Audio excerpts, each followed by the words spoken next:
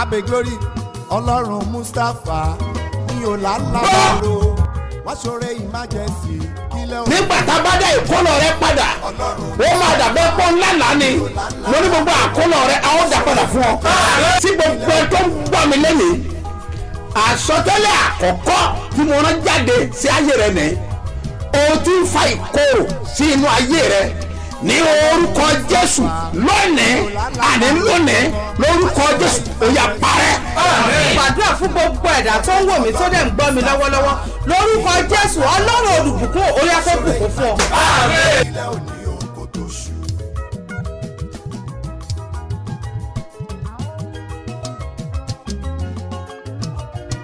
Jẹ́ kí Ọlọ́run àlàáfíà. The God of peace. Kí ó wà pẹ̀lú gbogbo ènìyàn. Let it be with people. Tó ń gbọ́ ohùn mi ní gbogbo àgbáyé. Hearing my voice all over the world. Láti ilẹ̀ mímọ́ Ísírẹ́lì. From the Holy Land of Israel. Ni mo ti rán ọ̀rọ̀ jáde sí ayé rẹ. I speak the word of life to you. Bí ìwọ bá gbàgbọ́. If you believe. Àṣẹ ògo kó wọ ayé rẹ. The power of glory should enter into your life. Mo wí lórúkọ Olúwa. I speak in the name of the Lord. Àṣẹ ògo. The command and the authority of Àṣẹ God. àṣeyọrí. Of glory. Àṣẹ ọlá. The one of wealth. Àṣẹ iyì. The one of fame. Kó wọnú ayé rẹ. Let it enter into your life. Ogun ò ní dá ọ dúró. No problem will be able to stop Ó you. máa ṣe bí ọba. You will be acting like a king. Jésù Olúwa wa. In the name of Jesus. Orúkọ mi ò yí padà. My name has not changed. Apostoli yìí náà ni. Adadi the apostle. Dr. SMO Mustapha JP Baba Ṣebíọba. Adadi Mustapha JP Baba Ṣebíọba. Láti ìjọ Syrian Golden Church Land of Reality tí olùjọ á wà ní Gbáremú Ìdíòbí Airport area ní ìlú Ìbàdàn. Káàkiri àgbáyé lókìkí tí ń kàn wípé Apostle Dr. SMO Mustapha JP Baba Ṣebíọba ń ṣọjọ́ ìbí. Bẹ́ẹ̀ni o, májẹ̀mú tó lágbára ló rọ̀ mọ́ ọjọ́ ìbí Baba Ṣebíọba. May 27 lọ́dọọdún. Iṣẹ́ mi àti iṣẹ́ ìyanu ńláńlá ló máa ń ṣẹlẹ̀. Bá a ṣe tọdún ìrẹ́rẹ́ o. Thursday May 26 ní press concert. Àkàmọ́yé gbajúgbajà olórin ẹ̀mí ló máa wá ń Ṣebíọba headquarters ìlú Ìbàdàn. Aago mẹ́wàá alẹ́mọ́jú kẹlẹ́lẹ́ ní. Friday May 27 ní Covenant Marathon Prayers and Vigil. Iṣẹ́ òru tó lọ fi bá Baba Ṣebíọba dá máa jẹ̀mú nítorí àwọn tó ń wojú Olúwa fún ọmọ bíbí. Ṣebíọba National Camp tó wà ní AP bus stop. Lúfùwàpẹ́ junction Lúfùwàpẹ́ ìpínlẹ̀ Ògùn ló ti máa wáyé o. Tó bá di Sunday May 29. Birthday Thanksgiving and Empowerment Day ní. Ṣebíọba headquarters. Sáremu Ìdíòbí airport area Alákíá Ìbàdàn. Bẹ̀rẹ̀ láago 8 àárọ̀. Ìwọ náà máa bọ̀ wá fi máa jẹ̀mú ọjọ́ ìbí wòlíì gbàdúrà. Kó o máa Ṣebíọba. Ó ṣeun o lórí ọ̀rọ̀ mi. Ó ṣeun o lórí ọ̀rọ̀ mi. Ó ṣòro láti gbàgbọ́ wípé mo rí àánú gbà. Ó ṣeun o lórí ọ̀rọ̀ mi. Ó ṣeun o lórí ọ̀rọ̀ mi. Ó ṣòro láti gbàgbọ́ wípé mo rí àánú gbà.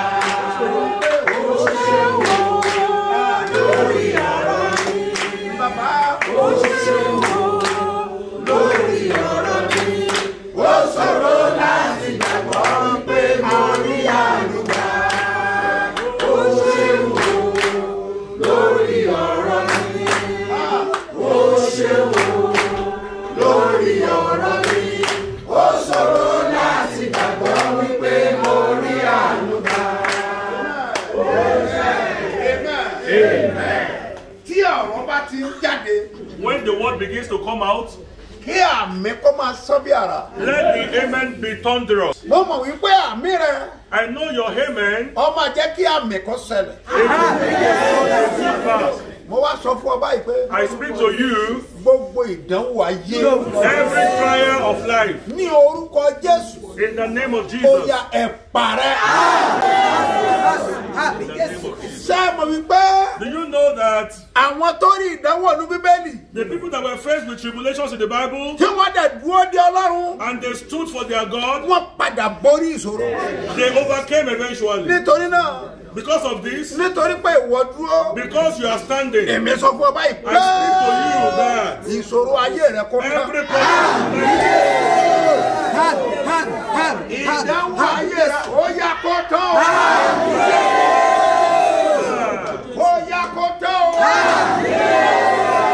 Wọ́n mọ̀ pé Dáfídì. I know that David, yóò ti máa dánúrò lóko. You would have been thinking alone in the forest. Àbí kì í ṣe bàbá ẹ̀ ló bí mi ni. Is this not my father? Tọ́wá jẹ́ mi náà lọ́wọ́ jù sínú oko. Why am I now in the wilderness? Èmi nìkan mò ń sọ. I am the only one watching. Gbogbo àgùntàn wọ̀nyí. All these lambs. Èmi nìkan mọ̀ wà ń bẹ̀. I am the only one in charge. Ọ̀dẹ̀ sí ẹlòmíràn. And there is no other Kí person. ló dé táwọn ẹ̀gbọ́n mi ò wóko? Why my brother's not here? A fẹ́ ṣe pé kì í ṣe bàbá ẹ̀ ló bí mi. It will look like the father is not my father. Ṣùgbọ́n ó fi ìtara ṣiṣẹ́. But he was walking earnestly. Ọjọ́ tí kìnìún dé. When the lion came, Ó dojúkọ wọ́n. he faced it. Ìdánwò tiẹ̀ ni. That was his problem. Ọjọ́ tí àmọ̀tẹ́kùn dé. When the leopard came, Ó dojúkọ wọ́n. he faced it. Ìdánwò tiẹ̀ ni. That was his own challenge. Tá a bá wá ka Bíbélì. When we read the Bible, Nígbà tó dé Psalm 89. when it got to Psalm Ní 89, verse 20. in verse 20, Wọ́n ní ẹ wò he said, ó. look, Ọlọ́run sọ bẹ́ẹ̀. the God that Wọ́n said ní this, mo ti rí ìránṣẹ́ mi Dáfídì. he said, I've seen my servant David, Ó dẹ̀ sọ di ọba. and he made him a king. Gbọ́gímọ̀dẹ́gẹ́ ló gàláṣà.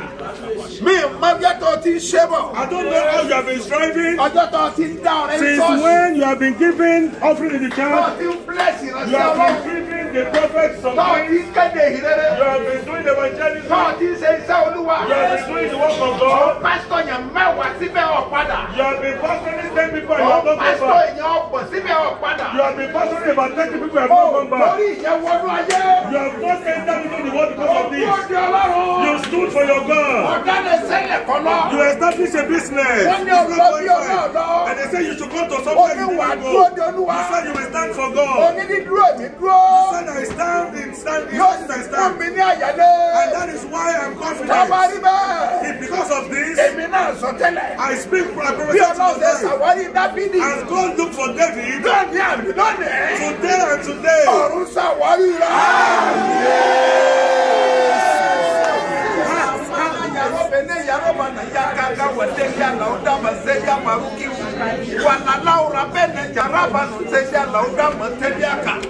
Wani Arabina, Halalauda Matelia Lauda Maje, Ereveduna Yaru Kadaba, Mosorobi Woli. I speak as a prophet. Baba, If you believe, Bobo, Dawoton, every challenge you are faced with, no, yes, in the name of Jesus. we never won.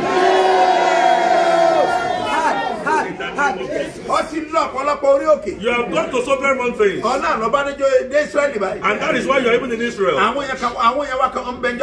of our people are in Jordan as we speak. And we are praying. In Nigeria, some people are on the mountain. And some people are in their houses. Some people are praying with amen. The person that I serve in the morning and afternoon, in the name of Jesus.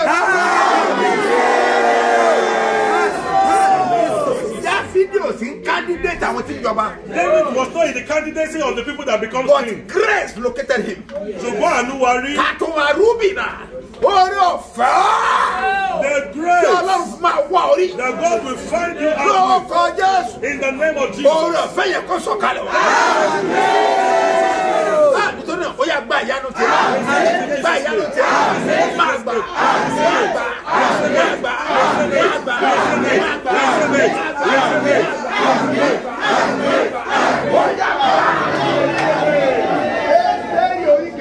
Hebrews chapter 2. Esther chapter 2.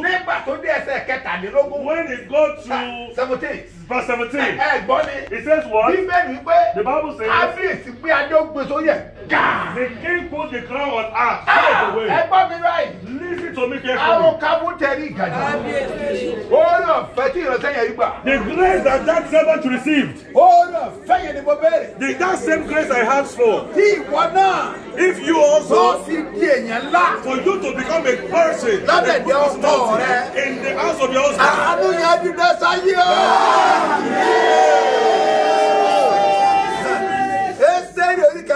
Esther chapter 6, from verse 1. The king could not sleep. Didn't he eat dinner? He couldn't sleep. Was it not rest minded? He couldn't sleep. When there was no war, why would he not be able to sleep? It was time that Mordecai wanted to be answered.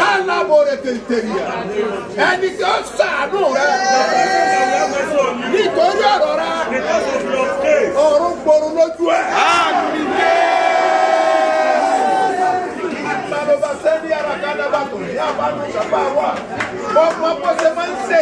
I know how it happens to people. Ọmọ bó ṣe máa ń ṣe yìí. I know how it happens to Wọ́n náà people. bá fẹ́ rẹ̀ nìkan lọ́wọ́. If God wants to help somebody, Wọ́n ti sùn tí kò lè sùn rí. I have slept and I want people to sleep. Yóò sùn yóò sùn rí. And I want people to sleep. Àsọ̀rọ̀ fẹ́ ti sàánú ẹ̀ nìkan. Because God said I should help Wọ́n us. lè sọ̀rọ̀ bá. Like that. Bí àmì ẹ̀ bá pẹ́ mẹ́ta. Today. Yóò rúkọ Olúwa. Aláàánú rẹ̀ á dìde sí ọ.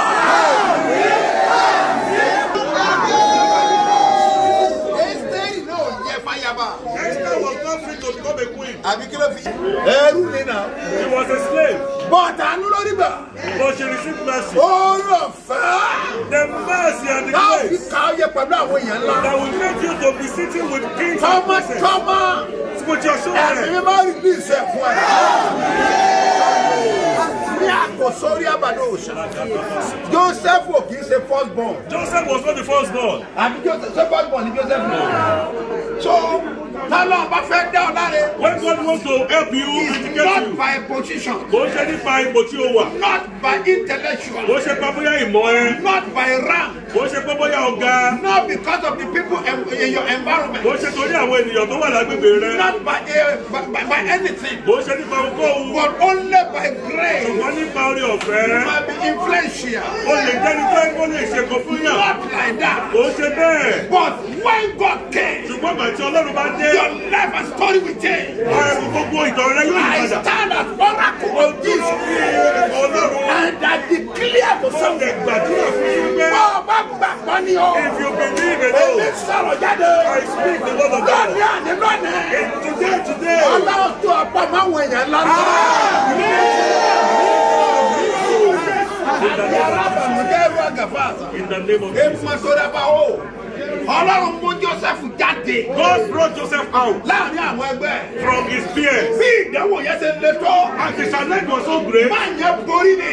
he overcame. Ọba gan respect yẹ. Even the king respected him. Bíbélì wípé. The Bible says, Kábíyèsí sọ the pé. king said, Ọlọ́run wà pẹ̀lú ẹ̀. God is with you. Ọwọ́ bíbẹ́. He now has said, Láàárín àwọn tó yí mi ká. amidst all these people Kò sí here, ọlọ́gbọ́n bí rẹ̀. there is no person that is knowledgeable as you. There is no person that Ẹni is ká ní mò ń bá sọ̀rọ̀. I am praying to Ọba somebody. gbàgbọ́ ìwọ ni. If you believe it is Ó you, máa tayọ àwọn ẹlẹgbẹ́. Àwọn ọmọ ẹgbẹ́ rẹ̀ fún wọn mọ̀wé yẹn. they should think they are not Wọ́n brilliant. láti mọ̀wé náà. They have to be brilliant. Ìrẹ́lẹ́tà ní mọ̀wé. Why are they not brilliant? Èmi sọ̀rọ̀ bí wòlíì. I just at the oracle of Ní God. orúkọ Olúwa. In the name of Jesus. Tí ó dá ayé àti ọ̀run. Ọ̀run sí ọmọ rẹ níyà. Àti ọmọ rẹ níyè. Àti níyè. Àti níyè. Àti níyè. Àti níyè.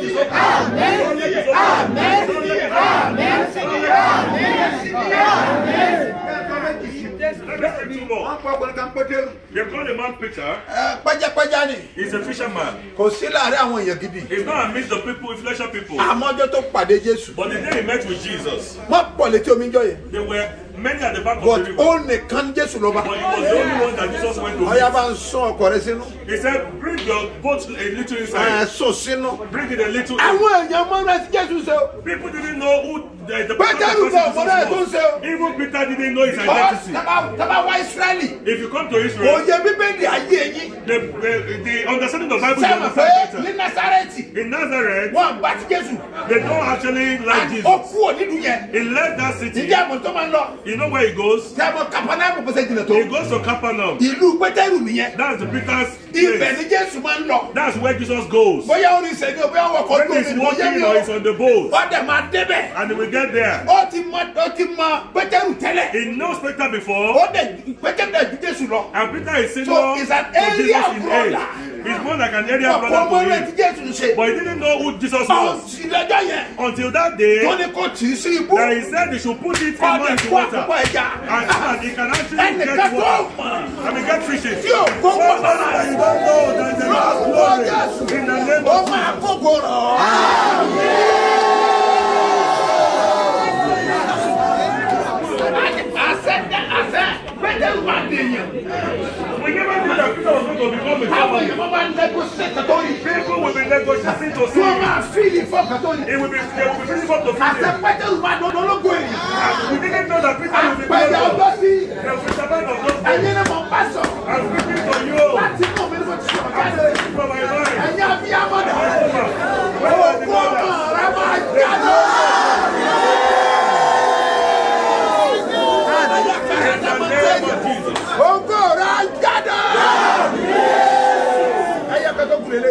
The remaining one more. They call one man Saul. He's a very hard-headed man. Very hard-headed man. He doesn't like the disciples at all. He had to go and collect. And he collected the permits. And he was going to Damascus. As he was going, Jesus himself came down. He said, don't worry. You can't fight. I will show you who I am. Scales came on his face. He couldn't see again. Say Saul. Saul. Said, Lord, is that you? He said, I'm Jesus. Whom you persecute. He's in vain for you. And you are fighting with me. But I'm not fighting you. I will use you. The person you want to convert you, they are the people that will mentor you. You too, you are useful from today.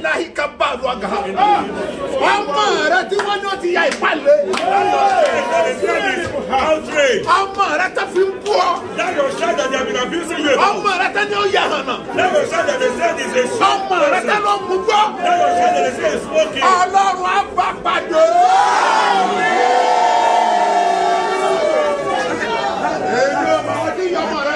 I don't know the problem with your child.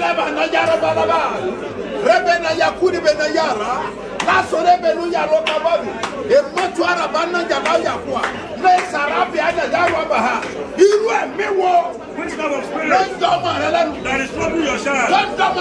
That is troubling your child. I command.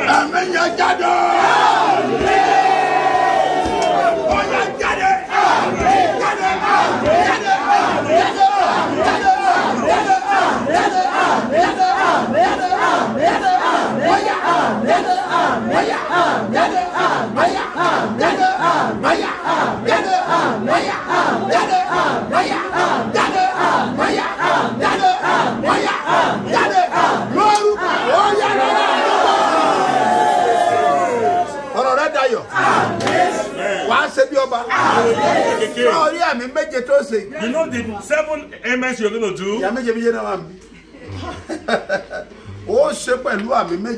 You will do 7 amens.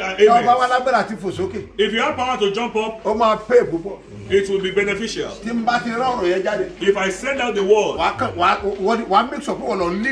you will make sure that your amen is the loudest and the people are following you. I speak as the prophet of God. When they thought you can't be anybody, when they thought you cannot stand, when they are expecting your shame. Mighty hand of God, ọwọ́ agbára Ọlọ́run wá sọ̀kalẹ̀ wá oníṣẹ̀lẹ̀ Gádárà 2022. Ó yá gbogbo ènìyàn ẹ tú yáyá máa bọ̀ níjọ́ Ọlọ́run ṣe bí ọba. Ọwọ́ agbára Ọlọ́run ló ré kọjá ní ìṣẹ̀lẹ̀ Gádárà. Ìṣẹ̀lẹ̀ tó lágbára ni. Ó tún ti yá o ìṣẹ̀lẹ̀ Gádárà 2022. Níjọ́ Ọlọ́run Seed of Christ Golden Church. Ṣé bí ọba headquarters. Sáremu Ìdíòbí Airport area Alákíá Ìbàdàn. Àkàmọ̀yẹ́gbẹ̀gbẹ̀rún èèyàn ló máa gba ìtúsílẹ̀. Ìwòsàn ìdáǹdè ìgbéga. Nípàdé àdúrà ìṣẹ̀lẹ̀ Gádárà tọdún yìí. Ó máa bẹ̀rẹ̀ Wednesday June 1 títí wọ Wednesday June 8 ọdún yìí. Láago 8 àárọ̀ lójoojúmọ́. Ọjọ́ 8 gbáko ni. Àwọn olórin ẹ̀mí tó máa wà ń bẹ̀ ní Mega 99. Adégbòdù Twins. Fúnmi Akínàánú Omijé Ojú mi. Olúwa lónìí bí sí. Àti bẹ́ẹ̀ bẹ́ẹ̀ lọ. Ìránṣẹ́ Ọlọ́run alààyè tí náà mímí máa ń jó hìhì nínú ẹ̀. Apostle Dr. and Prophetess Mrs. S.M. Mustapha J.B. Bàbá ṣe bí ọba lólùgbàlejò àgbà. Testimony wọn náà dájú tó o bá lè wá o. Lórúkọ Jésù gbà bẹ́ẹ̀. Mo sùn láyọ̀, mo jí láyọ̀, mo wá yìn ọ́ lógo. Jíjí mo jí o, jíjí mo jí o bàbá. Mo wá fọpẹ́ fún ọ. Mo sùn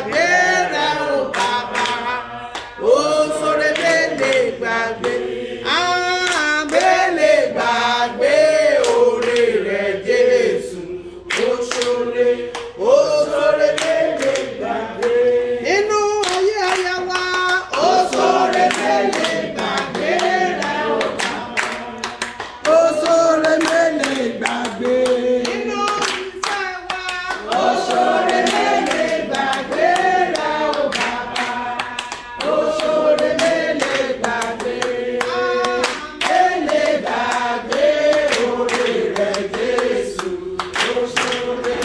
ó ṣoore mélè gbàgbé ó yá èyí yẹ Ọlọ́run wa ọba tó gbọ́ àdúrà ògo yẹ Ọlọ́run wa ọba tó gbọ́ àdúrà ìyìn yẹ Ọlọ́run wa ọba tó gbọ́ àdúrà ògo yẹ Ọlọ́run wa ọba tó gbọ́ àdúrà ògo yẹ Ọlọ́run wa ọba tó gbọ́ àdúrà. Àlàbá máa gbéga, àlàbá máa yìn bí kò ṣe Jésù lọ́ba. Àlàbá máa yìn, àlàbá máa gbéga, àlàbá máa yìn bí kò ṣe Jésù lọ́ba. A ó gbé Jésù ga lára mi. A ó gbé Jésù ga lára mi. A ó gbéga, a ó gbéga, a ó gbéga. A ó gbé Jésù ga lára. Nínú ìrìn àjò wa, a ó gbé Jésù ga lára. Lórí ọmọ wa o, a ó gbé Jésù ga lára. A ó gbéga, a ó gbéga, a ó gbéga. A ó gbé Jésù ga lára mi. Ó yẹ ká dúpẹ́, ó yẹ ká dúpẹ́. Àrà sán, atẹ́gùn fẹ́. Ìjìjà kò gbé wa lọ. Ó yẹ ká dúpẹ́, ó yẹ ká dúpẹ́. Ó yẹ ká dúpẹ́. Àrà sán, atẹ́gùn fẹ́. Ìjìjà kò gbé wa lọ. Ó yẹ ká dúpẹ́, ká dúpẹ́. Ó yẹ ká dúpẹ́. Òye sán, atẹ́gùn fẹ́. Ìjìjà kò gbé wa lọ. Ó yẹ ká dúpẹ́. Oore ọ̀fẹ́ ẹlẹ́rù nìyí. Ọlọ́run àgbáyé mo gbé ọ̀gá. Olóore ọ̀fẹ́ ẹlẹ́rù nìyí. Ọlọ́run àgbáyé mo gbé ọ̀gá. Olóore ọ̀fẹ́ ẹlẹ́rù nìyí. Ọlọ́run àgbáyé mo gbé ọ̀gá. Ẹ jẹ́ ká máa ju ọwọ́ yẹn sókè. Ẹ jẹ́ máa sọ tó ẹ jẹ́ máa sọ pé ó ṣe lórí ayé wa, lórí ayé ọmọ wa, lórí ayé ọkọ wa, lórí ayé aya wa, lórí ìrìn àjò káàrin wá sí Jerusalem. Ẹ jẹ́ máa sọ pé ó ṣe, ó ṣe, ó ṣe, ó ṣe, ó ṣe Jésù. Ó fi ẹ̀ dáadáa ṣe ọ̀rọ̀ tí kì í ṣe máa fi ẹ̀ lọ́ra. Ó ṣe olùbádà ṣe.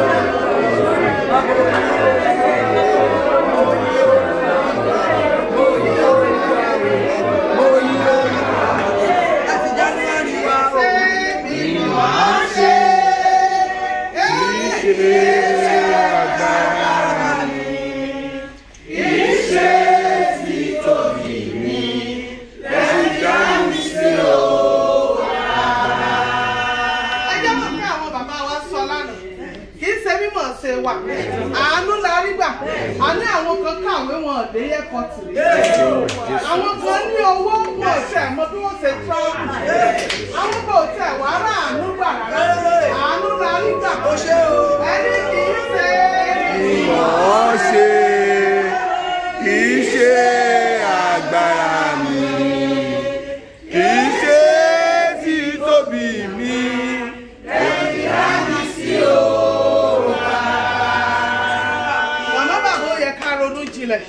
èmi máa ń sọ pé àánú ni mo rí gbà lọ́jà ṣe pé wọ́n ṣe wá láàánú tí èèyàn wá wá sí Jerusalem yìí àánú la rí gbà ọmọ ẹjẹ́ ká wo gbogbo orílẹ̀-èdè yìí a rí pé ìmọ̀ wọn ṣọ̀kan ilé kan gbọ́n kò sí ilé tí wọ́n kùn ní yẹ́lò kò sí ilé tí wọ́n kùn ní black kò sí ilé tí wọ́n kùn ní blue ìmọ̀ wọn ṣọ̀kan kí ló dé tí Nàìjíríà ò lè ṣọ̀kan ẹja pariwo Olúwa mo dúpẹ́ lọ́wọ́ rẹ fún àánú tí mo rí gbà fún àánú lórí ọmọ mi lórí ọkọ mi àdúrà pẹ́.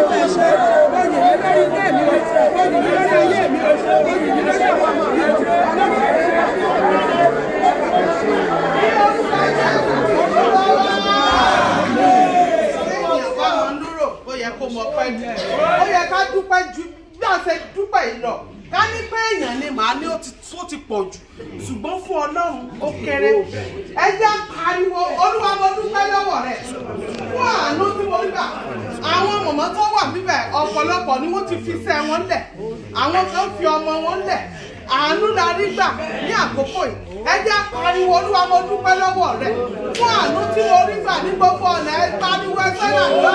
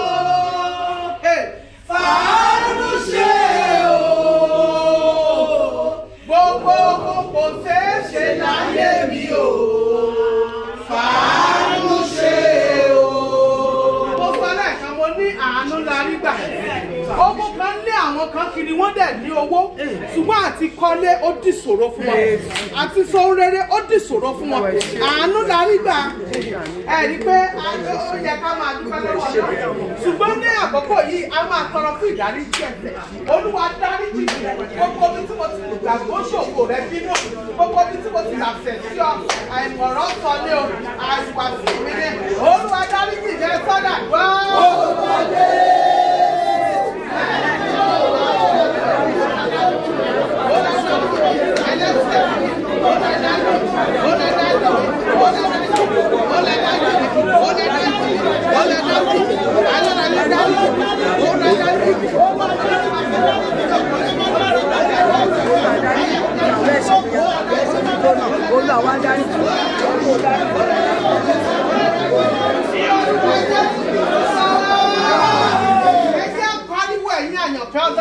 Olúwa la ilẹ̀ mi kọjá Olúwa la ayé mi kọjá ilẹ̀ ìpakà mi Olúwa là á kọjá ó yẹ sọ́dà dúró.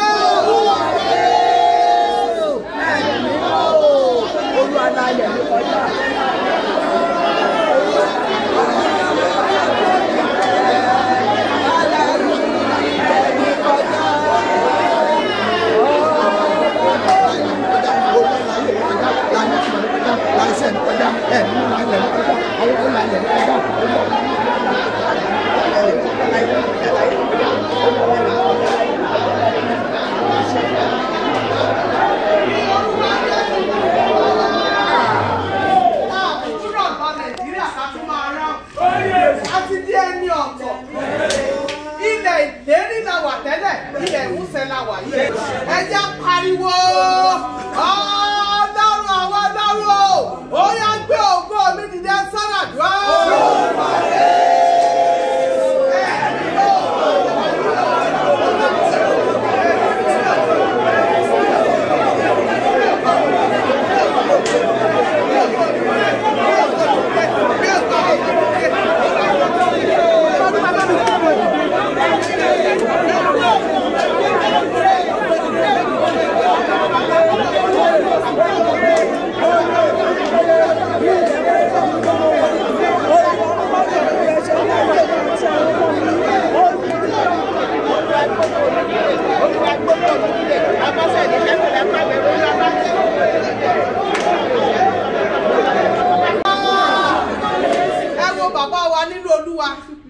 Wọ́n ní ẹ̀kẹjọ tí wọ́n ti wá Jerusalem ní ẹlòmíì ẹ̀rí pé you fit ó try lọ́pọ̀lọpọ̀ àwọn ìránṣẹ́ míì tí ò bá jẹ́ ti you fit kò bá mọ̀ kan tí wọ́n ń pè ní ìlú òyìnbó rárá kò bá mọ̀ bí wọ́n ṣe ń wá ìlú òyìnbó ẹjẹ́ pariwo ẹjẹ́ gbàdúrà fún ìránṣẹ́ náà Olúwa túbọ̀ tu ọkọ̀ ayé rẹ̀ Olúwa tú ní orúkọ Jésù Olúwa gbé wọ̀ ọkọ̀ ayé rẹ̀ Olúwa túkọ̀ Olúwa gbèrò Olúwa mọ̀jọ́ ṣìṣe agbára ṣìṣe ṣe mọ̀jọ́ balẹ̀ ó yá sádàdúrà.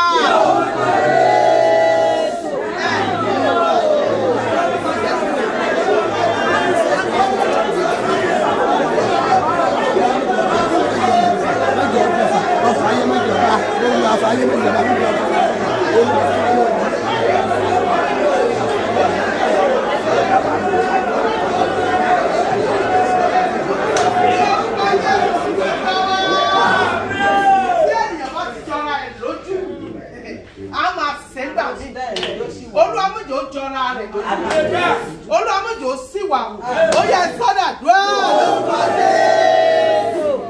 ní ọ̀rọ̀ ayérayé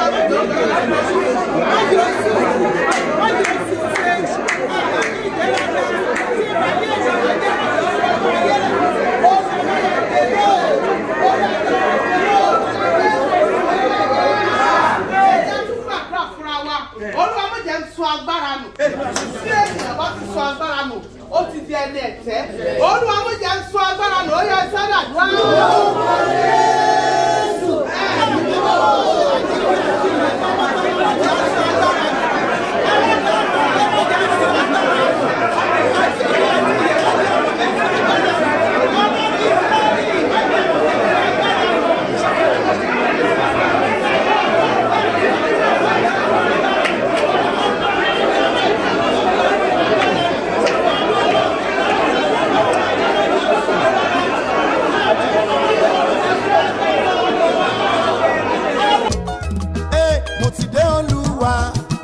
Sọ fún Jésù kí Jésù sọ fún ẹ̀mí mímọ́ mo ti dé Olúwa sọ fún Jésù kí Jésù sọ fún ẹ̀mí mímọ́ ipò tí mo wà yìí ò tẹ́ mi lọ́rùn ni mo ṣe wá ipò tí mo wà yìí ò tẹ́ mi lọ́rùn ni mo ṣe bẹ̀bẹ̀ ó ti tó àkókò wá gbé mi dìde.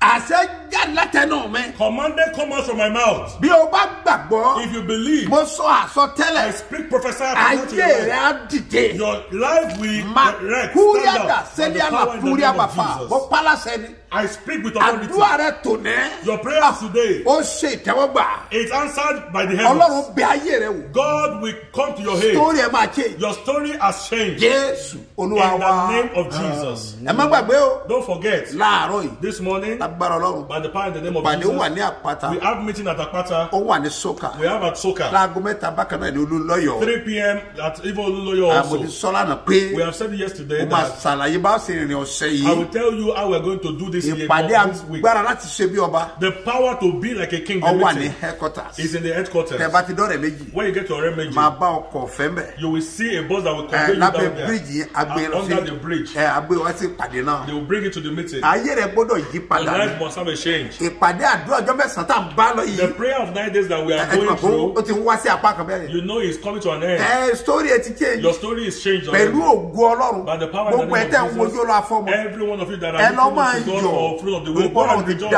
because God has vindicated you. The glory will work for you. And you will act like a king. In Jesus' name we pray. On Thursday, praise night. It will be a praise night. 27 You know, 27th is Daddy's birthday. So the Thursday, Friday, the Thursday through that Friday of the birthday, we are going to have high praise with very wonderful minstrels. The night will be very powerful. As we are finishing, we are going to the national camp in Lufuape, in Mowe area. It will be very powerful. That's where we're going to meet. Listen to me carefully. There is nothing that can happen. Your story must change. All of you looking for God make for sure the foot of the womb, make sure you are at Lufuape. When you are coming from Lagos, once you get to Redeem Church, ask for Lufuape, or you tell anybody that is the person. When you get to the junction, just enter into the right. Tell them you are going to Shebioba, and they will take you there. And it's going to be very powerful. We will be there from 9 a.m. till Saturday morning. Sunday. And when it's Sunday, we'll celebrate here at the headquarters in Ibadan. In the name of Jesus, that crazy heaven and the earth, your glory will manifest. Listen to me. All of you that are looking for the fruit of the womb, we must give you anointing because it is for sure. You have to be pregnant. Your barrenness must stop.